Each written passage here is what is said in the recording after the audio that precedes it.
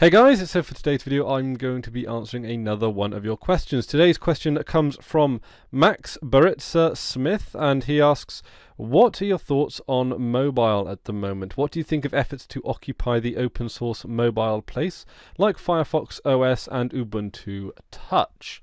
Okay, so that's a particularly interesting question, namely because you've made a particularly big omission in asking it, and that's about Android. Of course, Android is an open source operating system based, of course, on Linux. In fact, it's open source enough that it's listed on distrowatch.com, and it's actually increased in ranks quite highly. Now, the version that is listed on distrowatch.com is a distribution called Android x86, I think it's called. I could be wrong on that exact name. And it's the PC port of Android. Yes, you can run Android on your PC. In fact, there is a tutorial video on this very channel where I talk about that. And yeah, Android is released under an open source license. I can't remember the exact one, but there you go. And of course, the Amazon operating system that they use on their mobile, on their tablets and their mobile devices is it's an Android-based OS, but it's based on Android as well. So to say that open source has made efforts to make a space in the open source world, in the mobile world, I think it's fair to say that open source has been successful in finding a place in the mobile world. That being said, I do have my criticisms of Android. I think that it's a little clunkier than it needs to be. I think that it does push the eye candy maybe a little bit too much, and I think it would do a little bit better to make it a bit more snappier as well. Get rid of those transitional animations. But then again, that's me, and I kind of feel that I'm not an eye candy fan. I'm not a fan of having these desktop transitions in general, simply because it feels like it slows down the system, even when it doesn't actually necessarily slow down the system. I don't like the fancy graphics anyway, because it's that sort of subconscious element as well. I've got a computer that's fast enough to run Compiz, Kwin, all the fancy window managers at full capacity, yet I choose to run either like Cinnamon with all the graphics graphical effects turned off, or even sometimes LXDE, simply because that snappiness, that instantaneous out of the way type of desktop environment is something that I absolutely adore. That is possibly something that is not going to be agreed upon through most, say, mobile and even desktop users. It's probably something that only myself and perhaps maybe more intermediate / advanced computer users might agree with. I don't know. And what are your thoughts, guys? Leave your thoughts in the comment section below on that.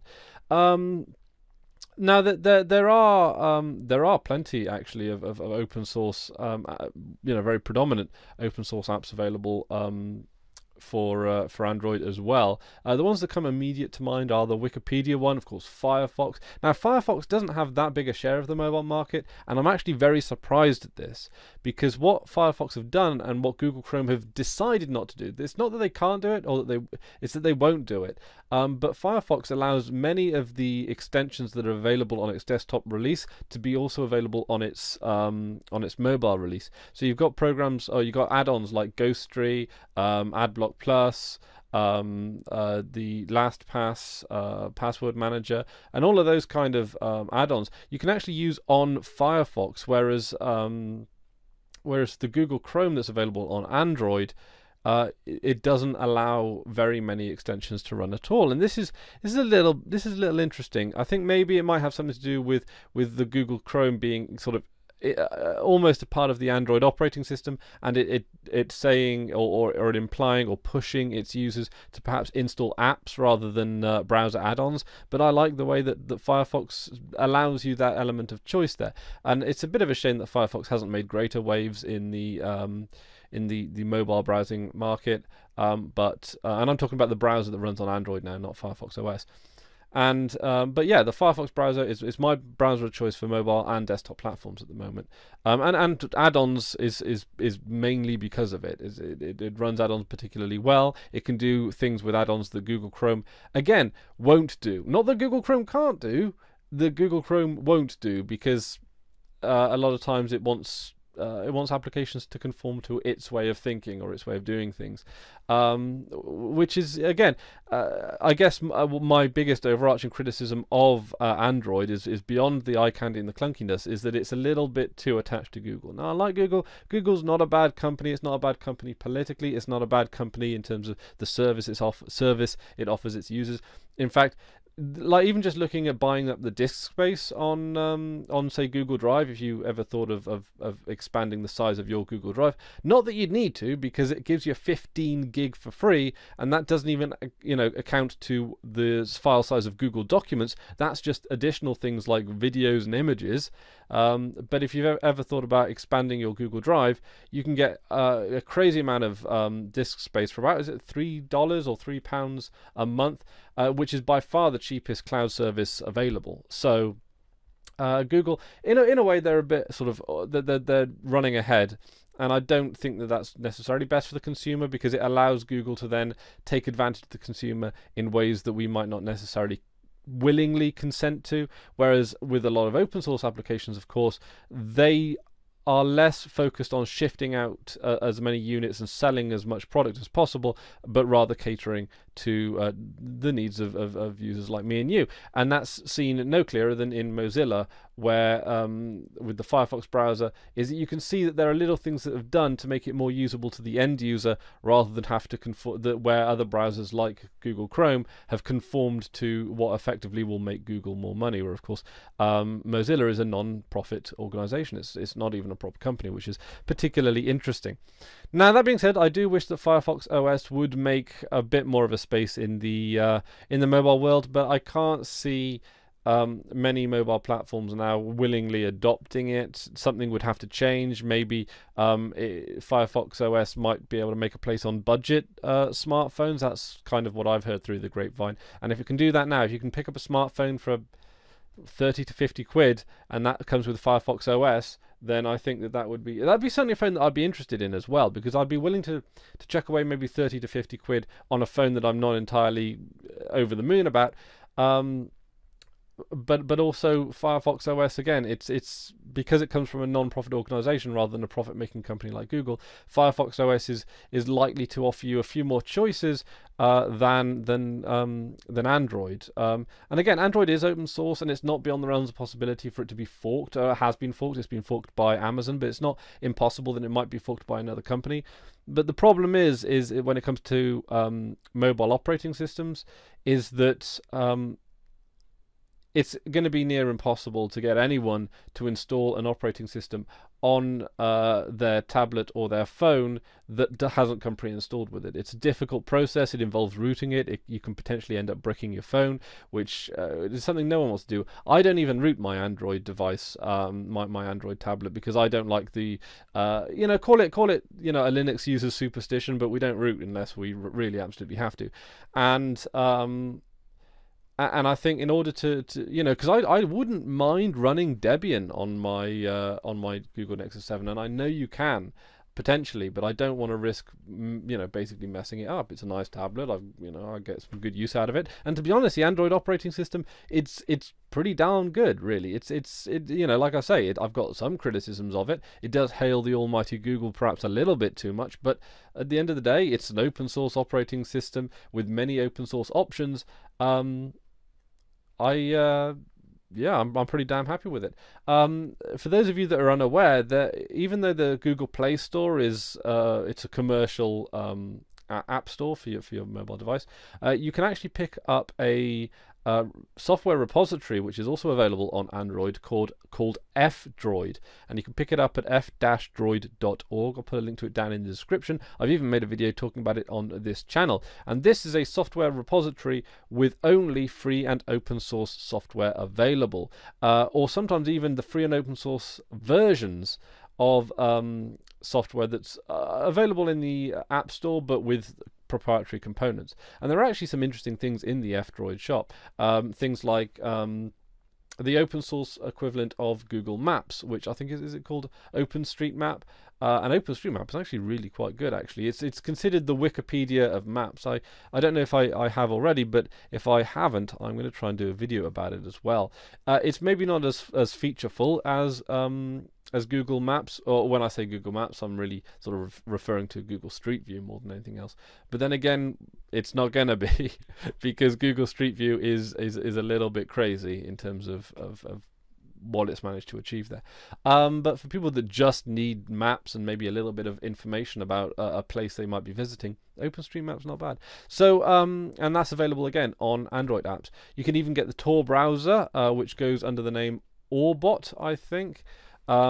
And you can also get that available as well through the free and open source F-Droid repositories. I don't know if you can get it through the Google Play Store, maybe not, I don't know. You can also pick up things like WordPress administrators and things like that. That's again some open source software that's made it into the mobile space. What else is there? I mean, there's Twitter. I've done a video about that. That's used by a good number of people. 500,000, I think it is. And considering it's an alternative client, that's not bad.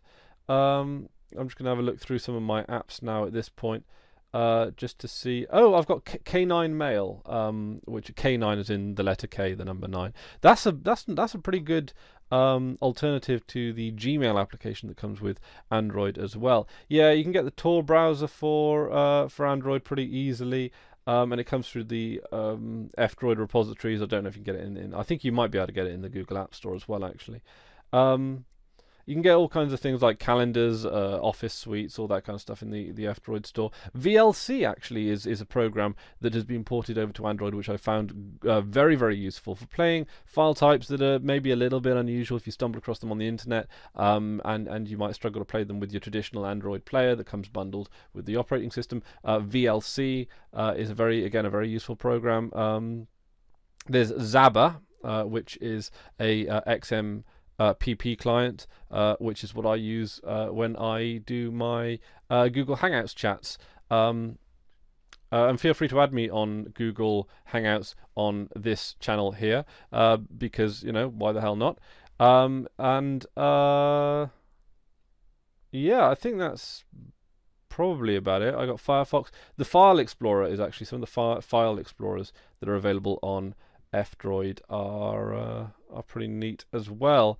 Oh, there's Yaac, Y-A-A-I-C, which is an IRC client, a free and open source IRC client available for Android. Again, so there's a lot of there's so many open source applications that are available on the Android platform, and many of these are ones that people will actually disregard a proprietary client in favor of these open source alternatives, and they do gather a fair bit of momentum. But I think the biggest place where open source has made a space in the mobile world is in the operating systems itself, is in the fact that Android is an open source operating system. That being said, it does raise a little bit of a question. I mean, open source has traditionally been a rebellion against traditional corporate interests, and Android being a prime example of how open source has actually managed to turn a pretty nice corporate profit. So, so it is worth bearing in mind that open source in and of itself isn't necessarily the shunning of corporations in general, but rather sort of making corporations work in a way that perhaps might benefit the consumer as well a little bit more, and make the marketplace a little more consumer focused and a little more choice focused as well. But then again, you know, and of course we have seen one or two forks from the Android operating system, but the big alternatives, of course, being Firefox OS and Ubuntu Touch. They are different from the ground up. Now, on the basis of Ubuntu Touch, I've not come anywhere near pretty much any Ubuntu Touch devices. In fact, I'm not even sure if any of the Ubuntu Touch devices are out yet. And I think Ubuntu and Canonical are making a little bit of a mistake going down this road. I think that they're going into a saturated market now. I think Firefox is going to struggle, but I think Firefox might be able to find a small place among the budget phones. I don't know what Ubuntu Touch is going to do. Is it going to fight for the budget market like Firefox OS, or is it going to be something else? Because I mean, I'm talking about Android here. I'm talking about Firefox OS, and of course, I'm talking about Ubuntu Touch. Of course, there's iOS as well, and iOS is a pretty well known and you know, it's pretty big. It's a bigger player as any of them, and it's certainly a bigger player as Android really in this capacity, and that's a big competition that is certainly not open source. So when we're looking, you know, there's a lot of competition there. There's a lot of competition, and Ubuntu wants to move in. And what can it really offer anyone that hasn't, you know, that hasn't already been on the table and hasn't already been developed and is in active use? I would really like to know, because I've looked on the website before making this video, and it basically says to me, pick up Ubuntu Touch because it can do everything the other guys can do. We're just a little bit late to the party. Maybe Ubuntu Touch can pull something out of the bag. If Ubuntu Touch can have access to the full Linux Ubuntu repositories, then that's enough to make my ears perk up, and that's perhaps might make me inclined to pick up an Ubuntu Touch. But I've also got to understand that, like I say, Ubuntu Touch is going into a very saturated market. Is the operating system even going to last? Canonical and Ubuntu Touch, again, these are this is an open source project, but Canonical is still a corporation, even in the same vein as Google. So it's not like there's that much of an ideological difference either. The only difference that I could possibly fathom, and I don't even know or possibly even think that this is likely to happen, is that Ubuntu Touch will have access to the Ubuntu Linux repositories. If it does, then you've kind of possibly maybe got my attention, if you can prove that it's an operating system that's going to be around in a couple of years' time. I don't really want to buy an Ubuntu Touch phone only for it to, you know, shut up shop and stop working in a couple of years' time. I don't really want to get used to a new operating system on my phone. I don't really want, you know, it's I don't know, that's just my thoughts on it as well. I think Ubuntu Touch is quite frankly, I think it's doomed to fail, but maybe I'm wrong. I hope I'm wrong. And also I can't see Ubuntu Touch really being that cheap as well. I think if you're going to badger phone companies in developing for an outside underdog OS, they're not going to do it without some kind of fiscal compensation in there. And I think that just having seen the market work the way they do, I think that Ubuntu Touch phones are going to be unnecessarily overpriced. I've seen a lot of Linux desktop machines become unnecessarily overpriced because companies don't want to take that risk. And if they're going to take that risk, then they're going to up the profit margins, which in turn makes it even riskier and more likely to fail, because who's going to pay more money simply to have Linux pre-installed on a desktop machine? Even a Linux user will just buy a regular desktop machine and then put Linux on top of it.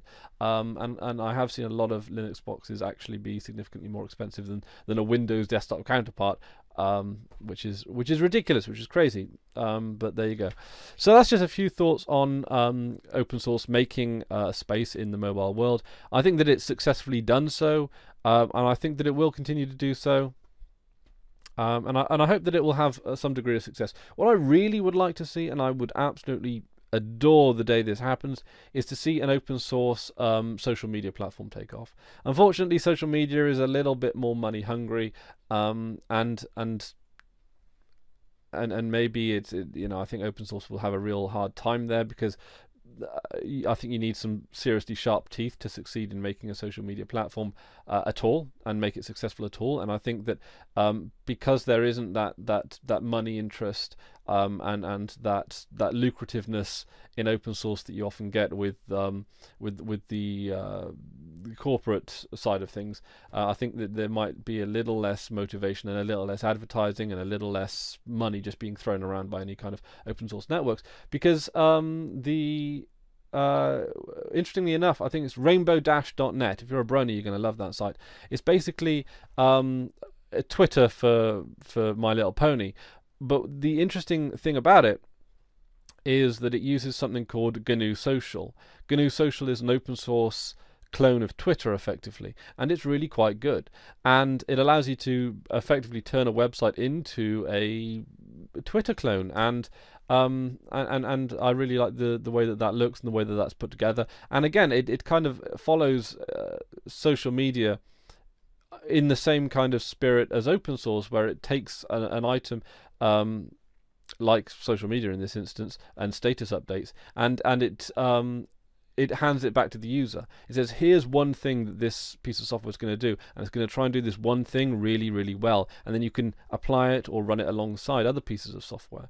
And those other pieces of software you can choose as well.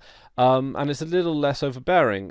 So yeah, if you want to see open source social media in action, rainbow-.net. That's a rainbow dash as in DASH, not the hyphen. Okay, so that's about it from me today. Thank you very much for watching. Again, if you've got any questions you would like me to answer, feel free to ask them down in the comments section below. I'm trying to answer as many questions as possible, and this is actually kind of fun. So anyway, guys, thank you very much for watching, and until next time, I've been Chris Ware, and you've been awesome. Take care now. So this is just the end slate, just to let you guys know what other kind of projects I'm working on. For those of you that don't know, I have a second channel where I do more informal, casual type stuff. And I also have a gaming channel, so if you guys are into that kind of stuff, you might want to check those out. Also, if you want to ask me any questions or just have a chat about whatever it is that I've been talking about in this video, feel free to check out my Twitter and my Tumblr as well. I spend a fair amount of time on them. Toodaloo.